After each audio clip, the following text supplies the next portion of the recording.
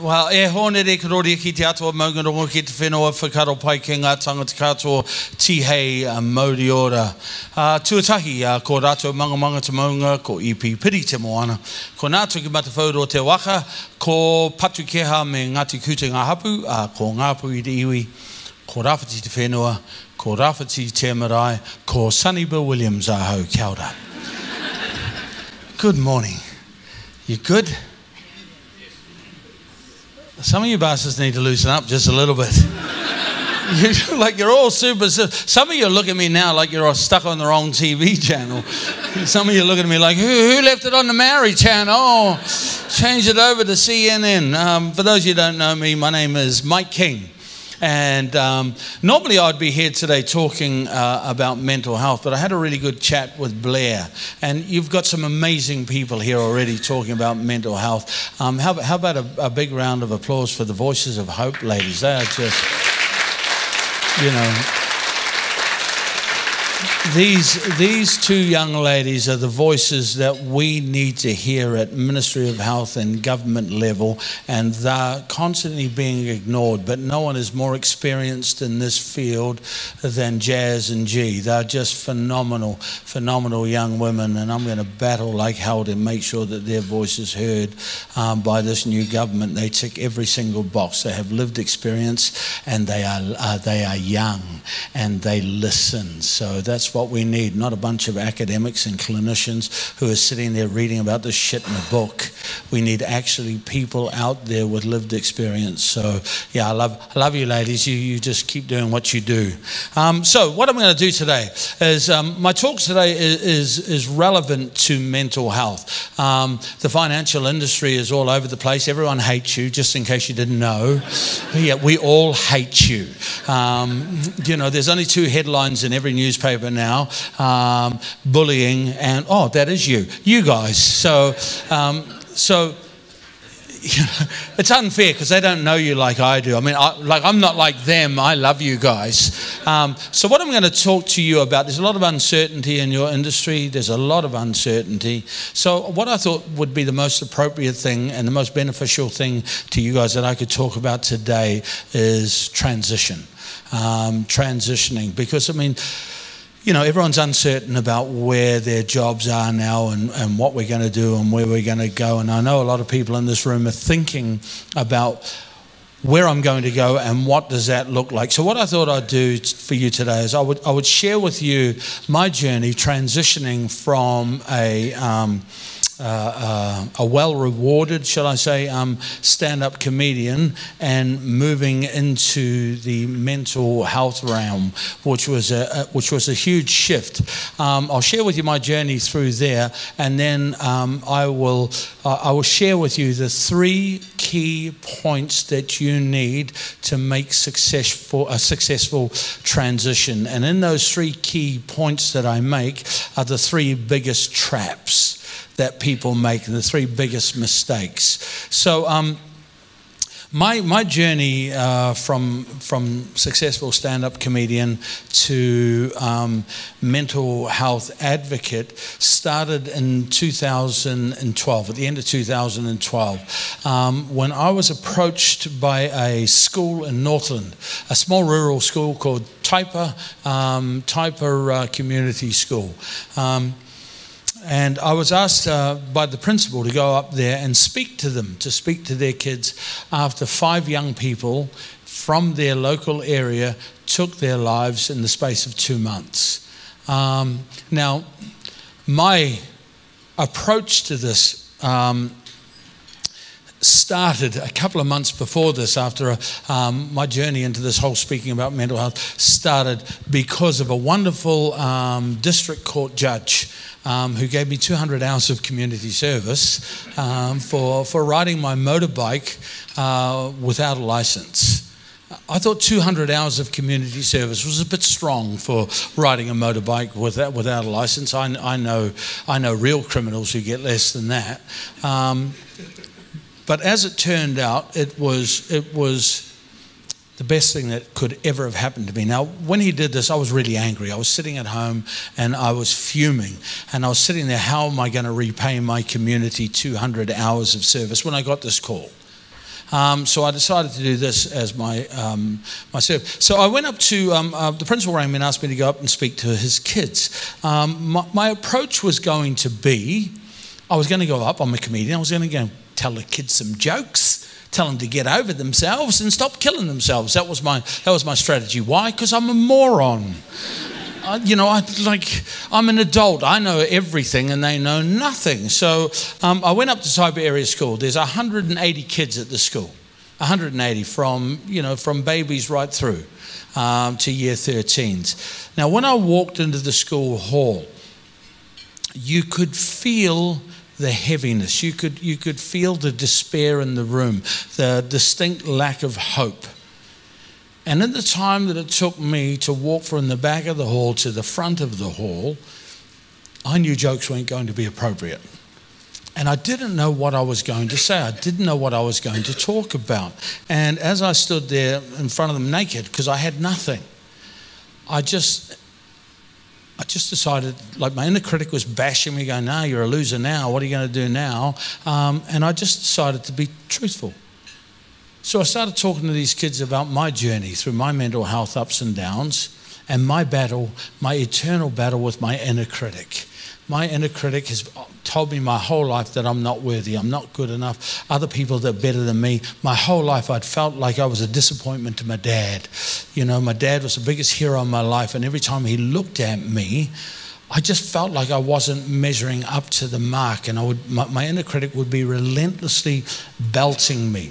People's normal inner critic undermines your logical thinking and has you reviewing the things that you say, the things that you do, and the things that you see every day. My inner critic is a relentless bully. I've never been able to take a compliment, because my inner critic has told me my whole life I'm not worthy of compliments. Other people are worthy of compliments. You're not worthy. And I started sharing my story with the kids. And as I'm sharing my story, these kids went from being slumped back in their seats going, yeah, here's another lecture from an old fool.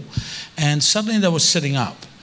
And they were looking down the aisles at their friends as if to say, can you believe this guy?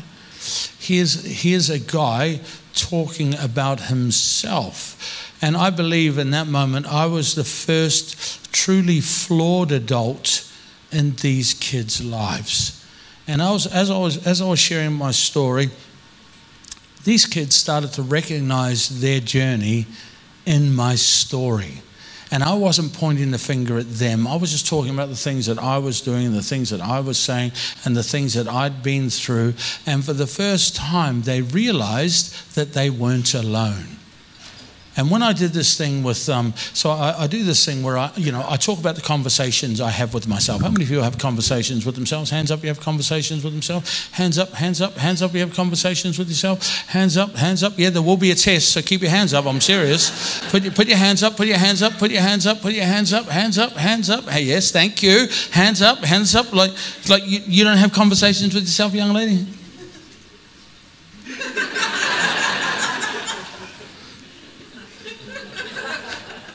You're having a conversation with yourself right now, aren't you? You're going, shit, I should have put my hand up earlier.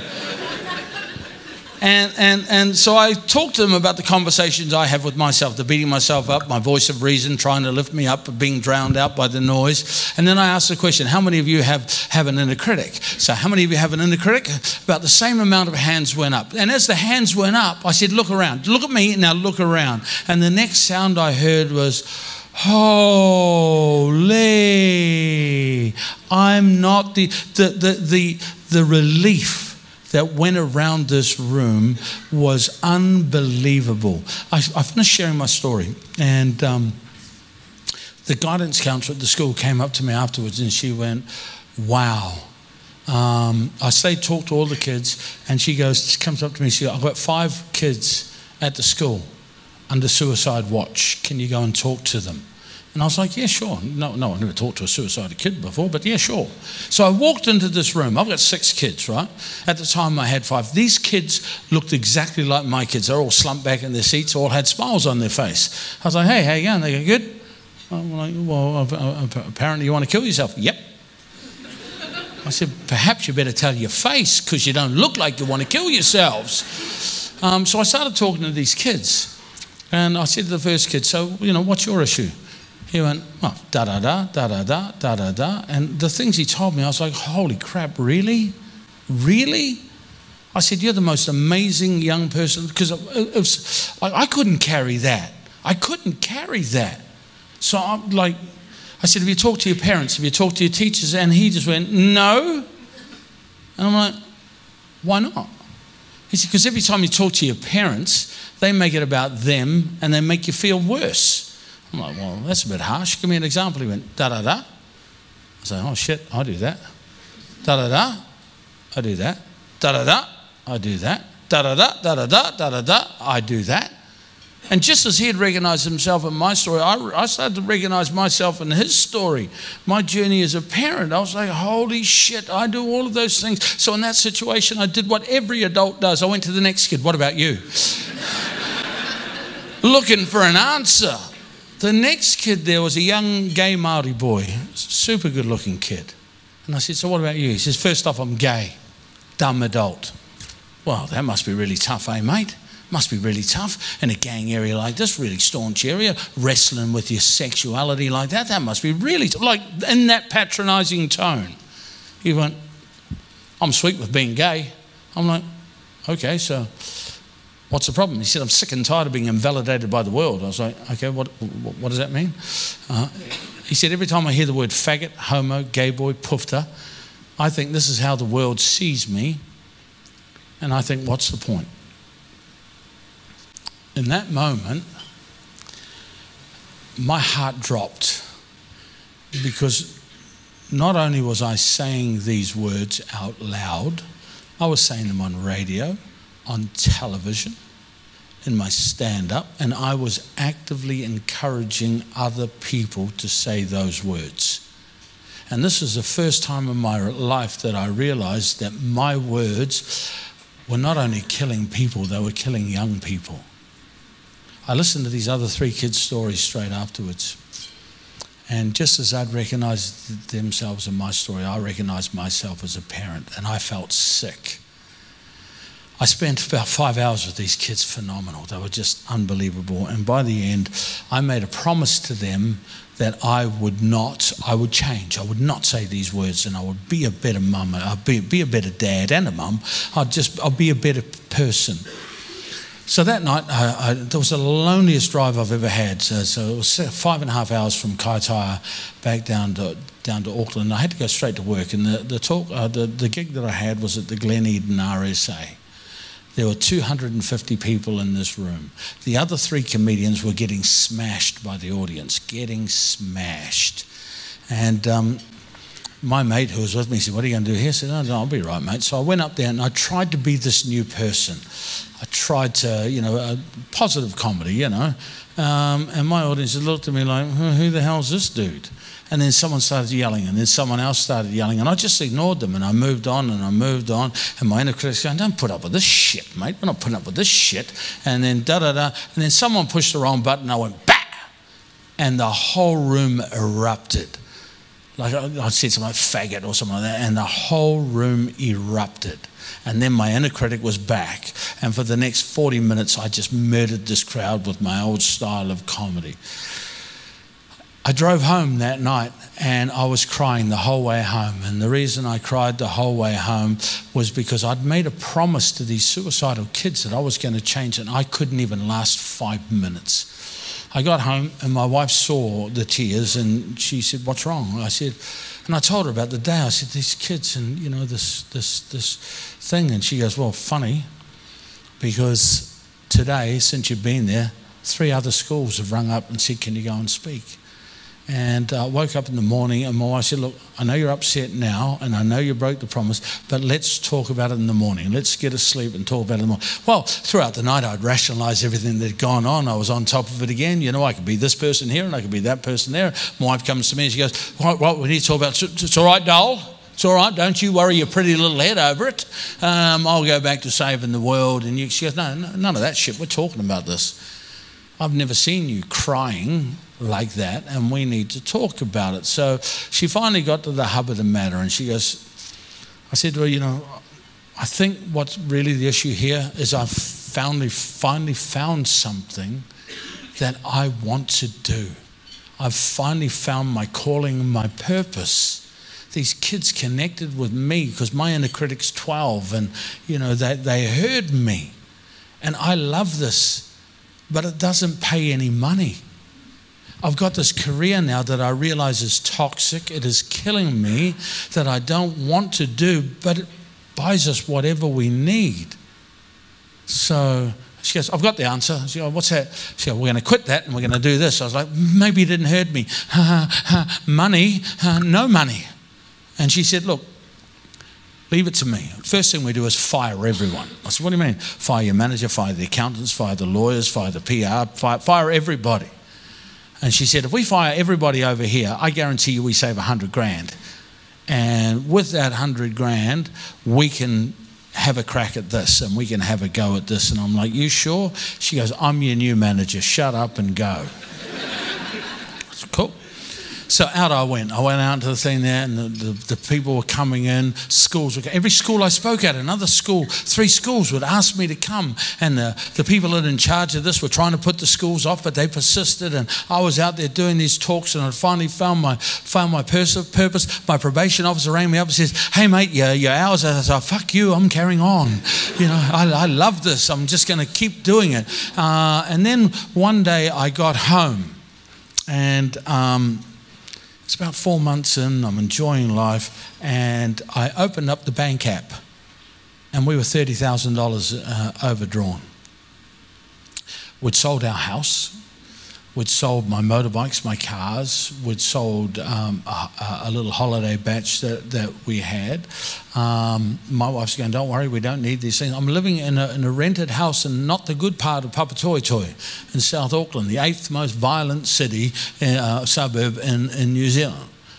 And I'm too embarrassed to tell my friends, and I opened up the app and we're $30,000 overdrawn. Well, I was broken, because my dad had taught me my job is to protect, provide, and give my kids a better opportunity. And here I was, just another loser who had it all, brown, and lost everything. And I was just sitting, I was in tears, and my wife comes and he goes, "What's the matter with you?" I said, have you seen this? Have you seen this? She went, "Yes, a bank app." I said, don't play your stupid games. Have you seen the number? That 30,000, that's red. That's red. That's not a good colour. You fellas would know that shit. You're in charge of most of that shit. So I'm going, that's not good. I want to go back and do comedy. I want to go back and do comedy. Let's build up the bank again, and then we will go back. She said, hell no. Hell no. We're not doing that. I've got the solution. I said, well, okay, what's the solution? She goes, never open the bank app again. I'm the manager. You go out and do your shit and leave the finances to me. And I was like, no buts. We're in this together. You just get your ass out there and do your thing. So I went, okay. So I went out there and I worked. 6 months later, she came back to me and she showed that our bank account was back in the black. And I was really taken aback. I was like embarrassed, because I questioned, the most important in my life, questioned the person who was the most important person in my life. And I went, oh wow, that's great, babe. I always believed you. I should never have questioned you in the first place. Thank you, darling. I love you. Oh, this is so cool. And then I went, so I know it was stupid, but what did you think when I brought it up in the first place? She goes, I shit myself. I had nothing. I'm like, what do you mean you had nothing? I said, yeah. She goes, I shit myself. I had nothing. I had nothing. I had nothing. But I saw your face, and I saw how much it meant to you. And there was no way in hell I was going to send you back out doing something that you don't want to do when we've finally found our purpose. So that just meant I had to get my shit together. I had to do a better job. That was 2014 when we had that conversation. Without my wife, I would never have been able to transition from comedy to here. And what I've learned in this journey is there are 3 really important things that you need when you want to transition. And if you don't have these 3 things locked down, you will fail. You will fail. The first thing you need is you need purpose. You need purpose. You need to believe what you're doing, and not for financial reward. If you're choosing something because it's money and it's not your true purpose, you will never be any good at it. You will never be any good at it. It has to have purpose. What I learned in those 3, because we went the next 3 years just living hand to mouth. I didn't get paid for any of these mental health talks that I was doing in the schools and communities, and we lived hand. I would never been so happy in my life. I'd been a millionaire. I had a V8 motorbike. I had 4x4s, holiday homes, houses with big swimming pools. I had everything. I'd never been so miserable in my life.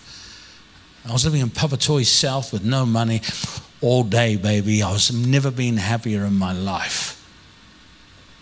And my purpose was to do this thing, not for financial reward, for something much better, karma dollars. Karma dollars are the best, like nothing tops in the monetary world, karma dollars. So you've got to have purpose, you've got to have belief. Once you've got that and you've researched what you're going to do and you recognize the barriers, for me those barriers were the people that were working in the industry. The people who didn't want me to do what I was doing for free for fear of losing their funding. So work out where the barriers are. Once you've got it all locked down and you know what you're up against, then jump with both feet. Jump. Don't put your toe in the water. Don't put your toe in the water. Jump. How deep is it? Who cares? Who cares? Make it as deep as you want. Make it a whirlpool. I'm going to make it through. Jump. You've got to go with everything you've got. Don't go halfway because you'll drown. Jump, both feet. And the third and most important thing, and this is the part where most people make the biggest mistake. If you're going to change, if you're going to transition, take the people you love the most in the world with you. Take them with you. They have to share the journey. They have to be there. Most men make the mistake of going it alone without telling anyone for fear of upsetting our loved ones, for fear of them having stress. They know you're doing dumb shit. They know you're doing it. And if you're not taking them on the journey, even if you're successful, you will fail. Because she or he will be resentful that you didn't take them with you, that you didn't believe that they were worthy of coming with you. The reason I have got where I am today is because of my wife. She has stood by my side the whole way. She has watched me cry. She has watched me broken, and she has glued me back together, and she has kicked me out there and made me believe in myself. So if you're transitioning, please, please, please, that last one is the critical one. And that's how you deal with change. That's it. Any questions?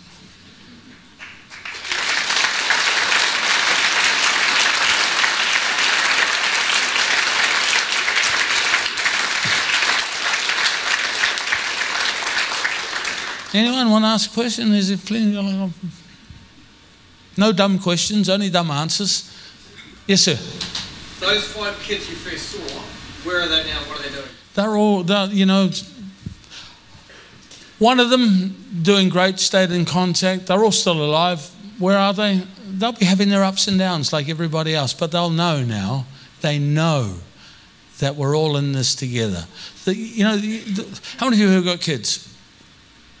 So I grew up my whole life. My whole life I grew up, I thought I was unworthy. When I discovered comedy, it was the greatest day of my life, making people laugh. It finally gave me my value. And, when I told my first joke and everyone laughed, this is a kid who never felt like he was accepted, never felt like he was good enough, felt like he was a disappointment to his dad. To suddenly get this overwhelming wave of approval called laughter. Oh my goodness. That was the greatest day of my life. That was day one of my comedy career. As it turned out, it was day one of my downfall. Why? Because that was the first day that I started to get my self-esteem and my approval from the compliments of other people. Right? That was the first day other kids started to take control of my life. Here's what I'm going to tell you. 95% of your kids right now are getting their self-esteem and approval from other people. 95% of your kids are getting their confidence from the approval of other people. Why? Because they don't believe that they're good enough for you. They believe that they're disappointing you. They believe that they can't live up to that imaginary standard that they've set for themselves because of you. Lots of reasons for this. There's lots of reasons for this. Jobs have changed completely. This is the first generation of two parents working, obviously. My mum was at home when I was at school and wasn't allowed to work till we'd all left home. And that's how it was. And I mean, that was factually what happened. My dad says, I work, you look after it, and when they're out, you can go. Now, all women are working. Our jobs have changed completely. Completely. No matter what your job title is now, our job descriptions are all the same. Risk managers. We're all risk managers, right? No, that's what we are. So no matter what job comes across your desk, right? First thing you go, what's the risk to me, the company, the customer, the environment, the children? Risk. Now the problem with risk management is this. We are now firmly focused on the 1% that can go wrong. 99% of what you do every day is perfect, but no one cares about that. We're all focused on the 1% that's gone wrong, could go wrong, or may go wrong. We are firmly, and no one realizes the impact of this stuff. We're all at work every day, and the bosses only ever focus on the one thing that went wrong, so you all go home, you're feeling frustrated, you're feeling like you're not valued, you're feeling like nobody cares. Nobody cares. And you're angry and you're frustrated, and when you get home, without you even realizing it, there's a power shift. And suddenly, oh yeah, I'm the CEO, and all you little shits work for me. Who left that sock on the floor? What the hell are those dishes? Why didn't you bring that washing in when I told you to? How many people recognize that parent? Be honest. Be honest, be honest, be honest.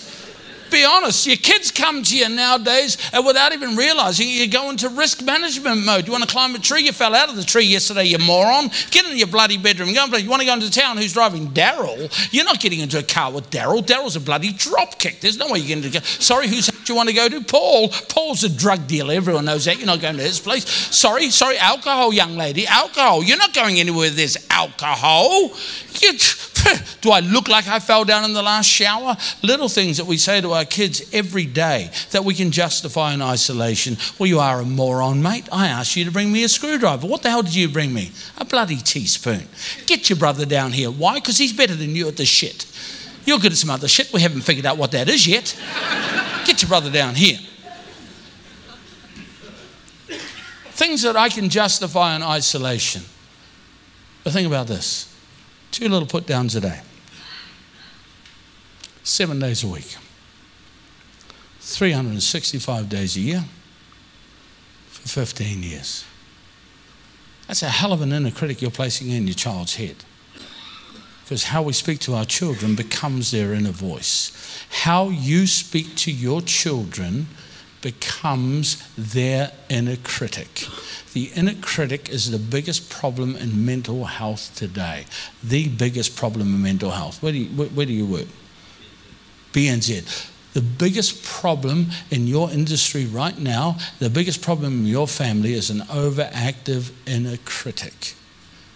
I know that there's a lot of people here that are sitting there going, well, I'm not like that with my children. I'm a mate. We're all shit. We're all shit at parenting. Own up to it. I'm great with your kids. I'm shit with my own. Why I'm good with your kids? I don't love your kids. I'm good when I don't love the kid. I'm terrible when I love the kid. Your kid comes home. They tell you about 5 things that happen in their day, 4 are amazing, 1's bad. What do you focus on, Paul? What do you focus on, Paul? What do you mean you failed that maths test, Paul? Paul. I told you on Thursday you had to study for that test, didn't I, Paul? I told you on Thursday, but oh no, you and your stupid friends on your stupid bloody devices, and now look what happened, Paul. You're a failure, mate. You failed, didn't you, Paul? You wipe that smirk off your face, you ungrateful little shit. Oh my, gee. We didn't have half the stuff that you've got now, Paul. Your father and I, we grew up in a cardboard box. We did, Paul. We did. Do you think all of this fell out of the sky, Paul? Do you think it all fell out of the sky? Do you think money grows on? Listen, mister, if you don't pull your finger out, if you don't put, you're never going to go to university, Paul. You're never going to, you know what you're going to do? You're going to work for the fucking BNZ. That's what you're going to do.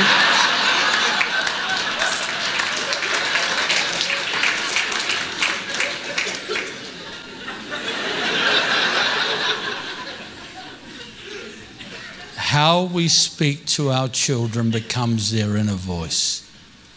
So my message to everyone here is compliance in the way we work isn't going to change. Isn't going to change. It's only going to get worse. It's only going to get worse. But you don't have to take that home. You don't have to take that home. We can all be better parents. We can all be better with our kids. Don't take it home.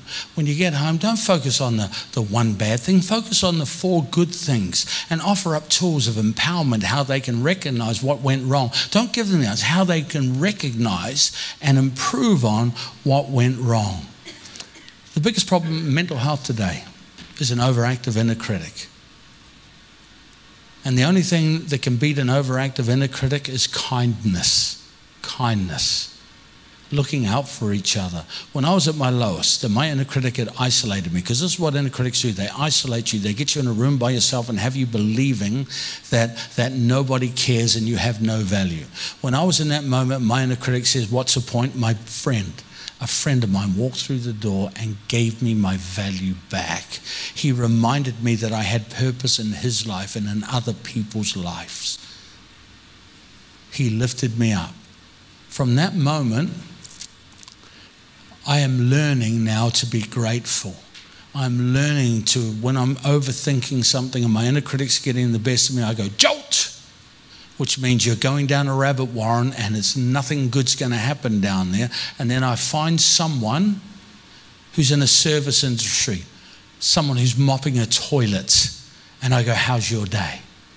99.9% of these people go, I'm good. How's your day?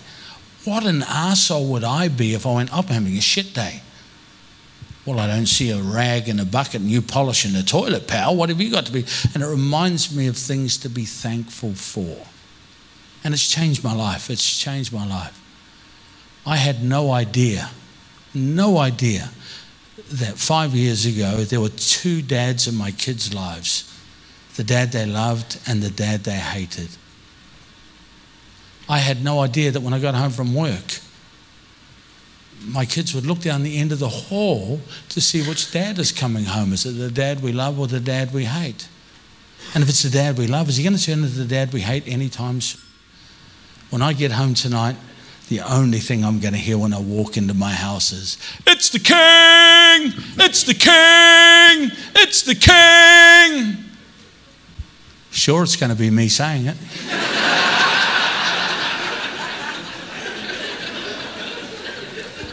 But my kids are going to be running towards me with hope and love in their eyes, knowing that I'm going to value and validate their day. And if I could give you one thing, all I ever want for any of you is just one time that you could see your kids running towards you without fear, knowing that no matter what they tell you, no matter what they say, you're going to value and validate what they have to say.